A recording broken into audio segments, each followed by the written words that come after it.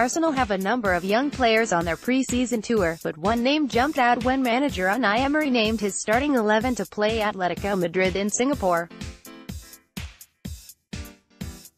Gooners with a keen eye on the club's academy will already be familiar with Emile Smith Rowe, the youngest member of the touring party, but Talksport.com wanted to know more about the man who is said to have rejected both Tottenham and Chelsea when he was younger to play for the Gunners.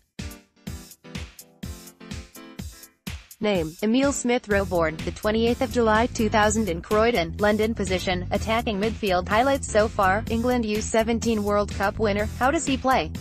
According to the club, he is an exciting attacking midfielder, and Smith Rowe has the ability to unlock defenses and assist teammates as well as scoring dazzling individual goals.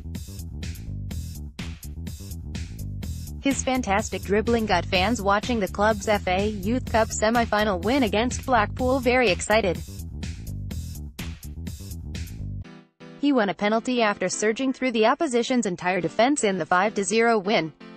As you can see, he can be lethal from dead ball situations. He has scored a number of stunning goals for the North London side's under-23 team last season. He has been at the club since the age of 9 and has steadily made his way up the ranks. And the Londoner is widely regarded as one of the most exciting prospects at the club.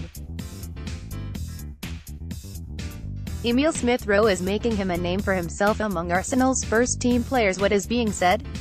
First of all, the club have given me a young player with a present and future in this club, Emery told Arsenal.com. Emile is one of the club's recommendations to come on tour with us, and I am very happy with him.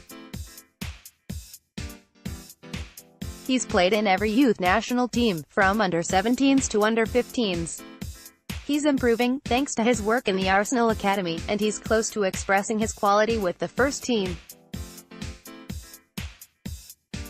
He's 17, so I think this is the moment for Emile Smith Rowe, and I'm very happy with him. Jack Wilshere, meanwhile, thinks his former teammate is ready for the first team.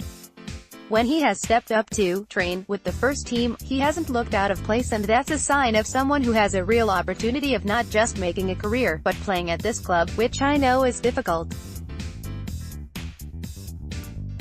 You can see over the years the good players that haven't quite made it, but he has got something a little bit special, and he has a real chance.